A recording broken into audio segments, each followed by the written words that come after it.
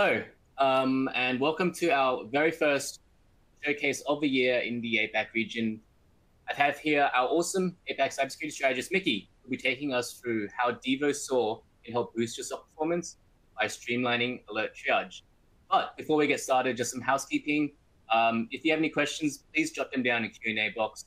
This is a live webinar, so you can jot them down whenever, and we'll answer the question at some point in the webinar. So we'll send out the recording a few days after this webinar concludes, so don't worry about that. And lastly, we actually have a little offer right now. So if you're interested in trying out the Devo SOAR, we actually have a free trial right now. Just click on the free trial button and you can go test it out yourself. So with that, I'm going to now hand it over to you. Thank you, Richard.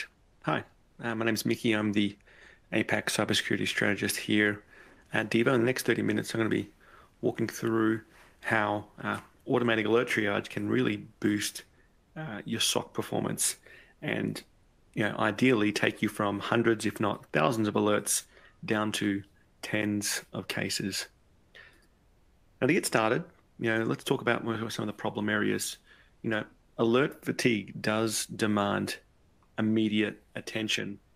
And, we work with, various security operations, whether that's, focused on just threat detection or actually end-to-end security operations teams, varying from very small teams to much bigger teams. And, something that we hear quite commonly is, for organizations who don't think about alert triage and, automating alert triage, is that often 80-90% of their alerts that get generated are not even looked at, and their mean time to triage is, at best case hours, if not, days.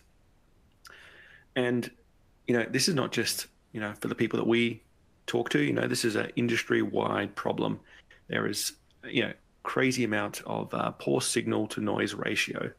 What we've seen now, independent studies is that 80 to 95% of the alerts that are generated in the SOC today are not really incidents. And what happens is you've got this fire hose of alerts coming in the front door, and the backlog of those alerts to prioritize and go through them is ever increasing. And the solution over time has been tried different things like correlation has had an attempt to try and create super correlation rules to reduce the alert to noise ratio, but that's caused missed detections and failures in the alert triage workflow because you're missing lots of things, or you've got the wrong criteria in your correlation. And so one of the big questions is, do you have this challenge? And, can SOAR help this challenge? And, for the last 3 or 4 years, we've been, on this security automation journey, and not many have actually implemented it in the same way that Devo SOAR has today. It's very focused on the enrichment side and, maybe, first level response action. But the alert triage and alert fatigue issue is still a problem. So when we think about the step-by-step guide to, how we start mastering alert triage, we're going to get into the details about it today. The thing you need to keep in mind is you need a systematic approach to doing alert triage. You can't just go through and say, I'm going to automate or alert triage and it'll just happen. It starts off with defining success criteria and metrics. You need to measure where you are today. How many alerts are you triaging per day?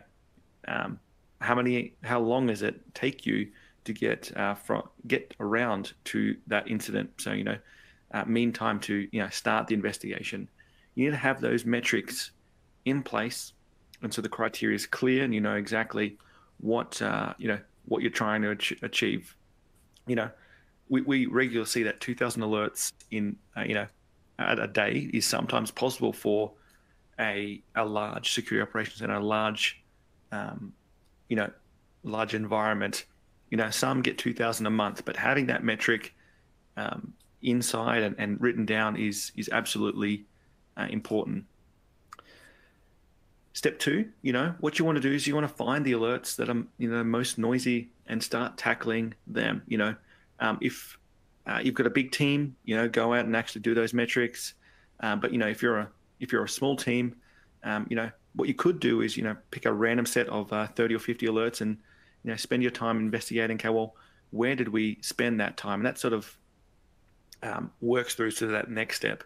You've got these, I guess, sample of events, and you work out, well, what are the investigation steps of those? Because you want to increase the repeatability. And so once you get those steps documented, it doesn't need to be detail oriented. It just needs to be, repeatable in a conversation, workflow, whiteboard, anything. You need to first be able to describe it before you can codify it. So many automation organizations who go down the automation path think they need to codify it first before writing out the logical workflow. But I'm here to say that writing out the logical workflow is the biggest improvement you can make to your implementation of alert triage with automation. And then moving on, as you're going down that playbook creation, what you want to do is you want to sort of build in the metrics, collecting and reporting. So, how long did it take for the alert to be triaged before and after that you implemented that change. So that way you've got this constant feedback loop. And, to step back here is, to jump back into the playbook. One of the things that we often find is that there's a lot of tribal knowledge inside organizations, inside security operations centers. And so what we're finding is with that tribal knowledge, some people know how to do triage a particular incident and then some not. So getting rid of the tribal knowledge, or actually harnessing that tribal knowledge, maybe a better way of putting it, and putting it into automation ensures that you're uplifting everyone in the security team, security operations center. And finally, once you go through and you've actually done the playbook creation, you want to actually automate it. You want to do things like remove the false positives, remove those noisy alerts that keep repeating and keep coming up. You want to create rich contextual cases, and in addition to this, add one-click responses, which we'll talk about soon. Because when we talk about responses, people can get a little bit worried about what does a response do, but we'll cover that later. So when we've seen this implemented across our customers, and organizations globally, you'll see that there's about 80 to 90% of these alerts that the team is able to automate end to end through automation, which is a nice data, a nice way to start your week in terms of SOC triage, rather than you having to go through and triage 1,000 alerts. You're actually thinking about cases, and that's an important aspect to keep in mind. Your analyst should be investigating cases and not alerts. Alerts are quite commonly seen as the noise through the signal. So focus on how can I reduce my alert volume to focus on cases and not reduce the total alert count. So with that, SOAR can make it better now. And this is one of the key differentiators and key things to consider. SOAR is the answer to alert triage and alert automation. You can implement it today. Devo SOAR has out-of-the-box case correlation system to actually immediately solve this particular problem. That's one of the reasons why Devo acquired this technology, because we saw that it was proven in the field to actually effectively reduce the alert volume. So the technology we acquired had an MDR service, and they had automated first level triage. So we took that intellectual property, that patented information and patented style of alert triage, and baked it into the Devo platform so that when an alert fires, it's autonomously triaged. And we'll show you how it looks inside the demo today.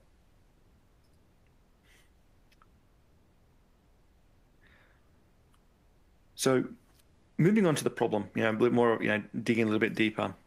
A lot of teams spend a lot of time, doing alerts manually. And in our experience, what we've seen is as much as 80 to 90% of that work time is being spent, that 80, 90% of that time spent investigation can be automated, which is a far stretch from what's happening today.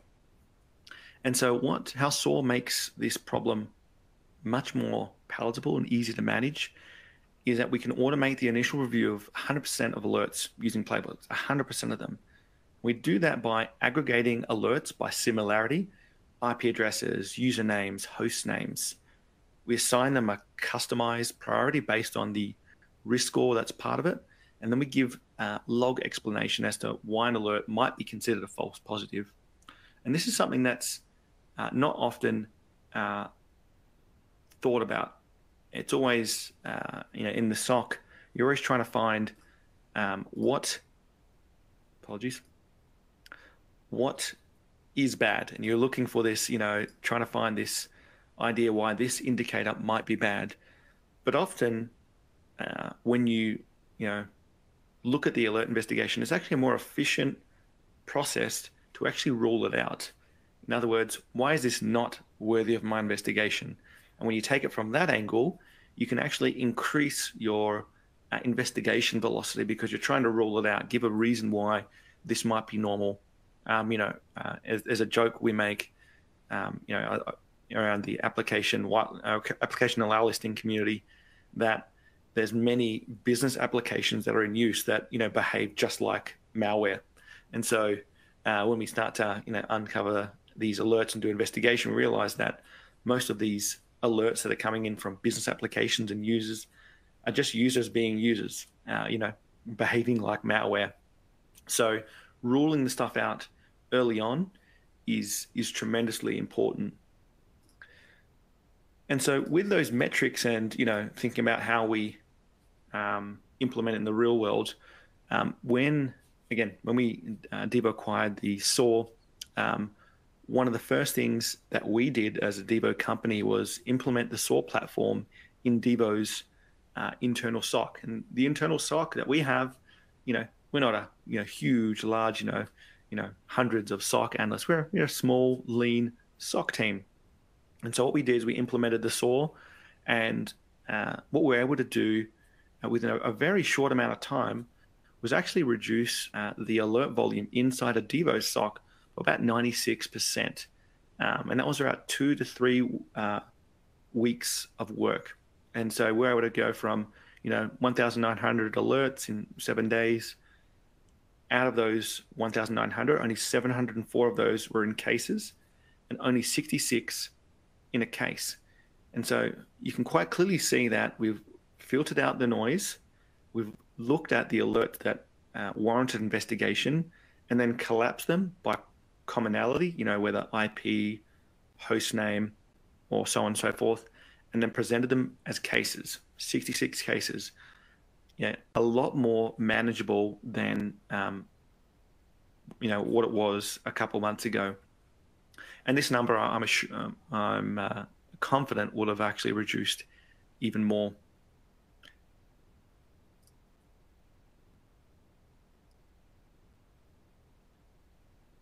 So now we've gone through this. Well, what is the next problem that we can solve? That cases don't have sufficient context. And I want to highlight this because you can eliminate, again, 95% of those alerts. And for the things that you say are false positive, nobody needs to look at it. People want to know, why do you think it's a false positive? So that's where enrichment really comes in. So one thing you need to ask the question is, how can I even, perform, an accurate decision-making process as an analyst if I can't explain why I believe this is an incident or it's not. And so here's where contextual case management is really important. And so if you're thinking about the SOAR workflow, what you can do in the SOAR is you want to do things like linking alerts to a case, correlating different cases together, doing visual graphs in a single click so you can display connections between current activity and previous activity. And finally, you want to add playbook automation enrichment to provide features that enable that establish context. For example, you want to have risk score for a user. You want to know their previous behavior, and this can all be automated. It's simple one-click automation or even autonomous automation. And so what we can do is focus on that contextual information, put it in the case so that rather than the analyst, spending 15 minutes or 30 minutes looking into an alert, they can actually reduce that down to a couple of minutes and they can process more. So that 66 case number doesn't seem too bad. So triage can be automated, but you can also automate the response now. And so this is a really high-level overview about what response might look like inside the Devo SOAR. And also, some case notes here. You can see the who, the where, the key information, the what, the why, and also the why nots. And so one of the things that you'll see on the task is that they're already done. These little mini response tasks that are, part of the standard workflow for an analyst are all there, ready to be either queued up and executed or automated. This removes some of that real concern that organizations have when it comes to running response action and automated response actions for that matter, because people get a little bit worried that if I automate all the response actions, then what will it break something, for example? And so this functionality really allows us to bring that response action to every SOC analyst. And so, this is a live case that I'm showing you now that I went through, where we went through, saw multiple alerts involved for a few users, an admin user and a normal user, multiple IPs and host names, all autonomously correlated together. And this is the contextual information that SOCs need to not burn out. And so moving on, what are the things that we can do to automate the response? And I'll just give you a little brief run through about what this activity is doing. So you notice here, this is an example of a couple of the simple actions you can do, automatically assigning the case, building a timeline of the alerts over, a storyline, looking at a graph, just simple things that your analysts are doing manually that can just be staged automatically. And we can remove those, let's say 20 to 30 actions and put them all in the fingertips of the analysts. And so with that, I'm going to present one little graph to show you what we mean. This is something that we, in the Devo's internal SOC. And, why I wanted to wrap it up with this slide is that, when we looked at the alerts, we actually noticed, and this is, a really simple way of looking at your alerts over time, is that you'll find that some of your alerts are really chatty. Just focus on these. If you were just to focus on the top 5 use cases or top 5 alerts that were creating, the noise inside your environment and focus on automating that, you could reduce your alert volume, tremendously just by focusing on those top 5 and all those tail ones that you don't need to look at. You can, put them for a later phase. So with that, I'm just going to show you sort of a brief overview about what the Logic Hub case management solution and the Devo case correlation system, is all about. And I'll share my screen and pivot over to give you an understanding of what you can do with our platform. So what I'm going to do is I'm going to start off in the system overview.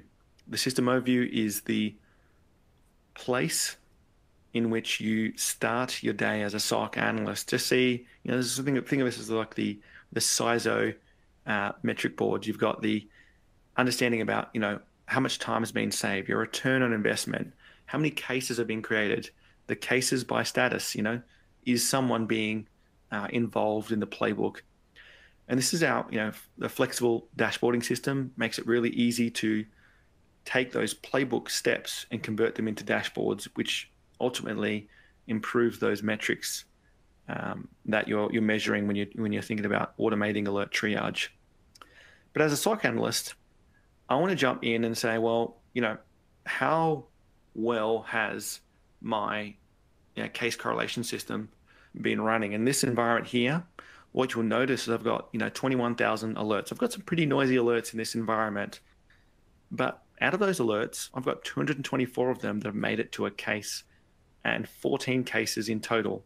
So in terms of the reduction, you can already see how this is making a tremendous impact on my SOC performance. And looking down here, I can see, well, this honeypot access, I might want to actually, look at this particular one because it's causing me, a bit of concern. There's a lot of cases where this one is involved, and I might want to see if there are other alerts that are, particularly noisy. So this one here, there's a risky account that's firing off.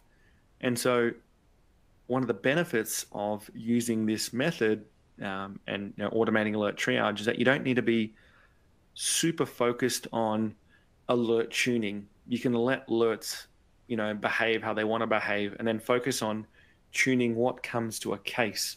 So, you don't want to do a one-to-one mapping from alert to case, because that's when alerts become noise. You want to say, okay, well, how can I reduce the cases my analysts are investigating?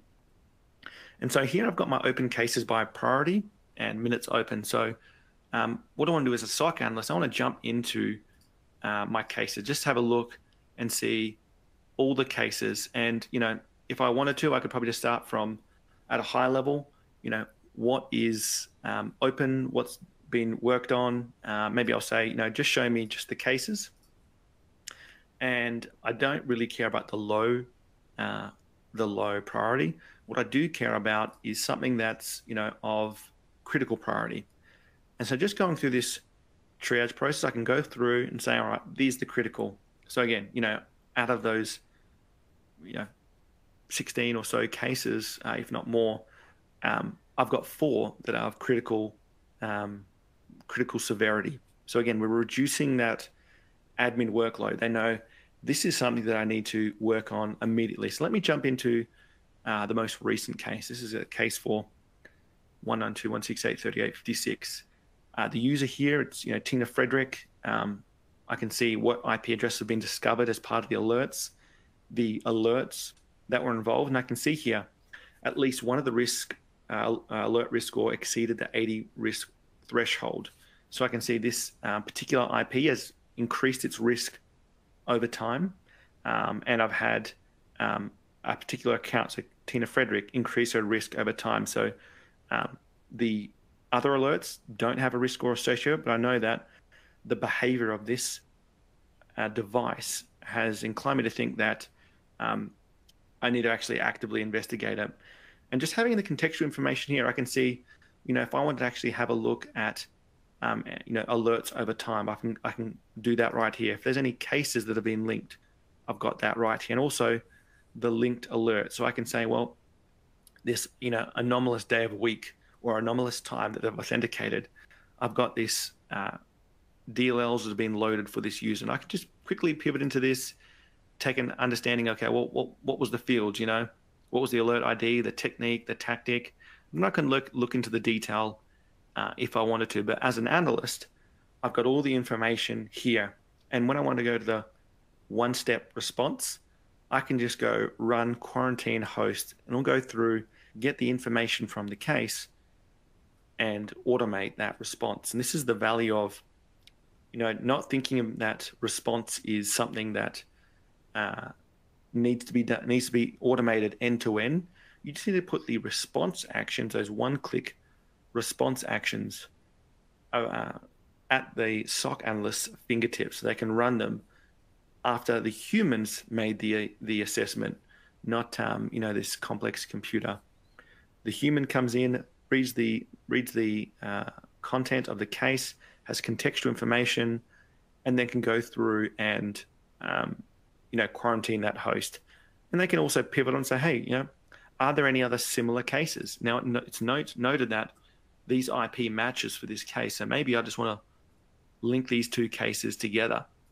And now I've got this case linked together from the other case. So now we're making it very easy to link contextual information for the analyst to, pivot between multiple technologies without having to, do this process manually. And if I jump in here, I can see some more things that have occurred. So we'll leave this investigation for another time. So with that, I'm going to pivot back to the last part. And so there were some questions. I want to try and keep this on time.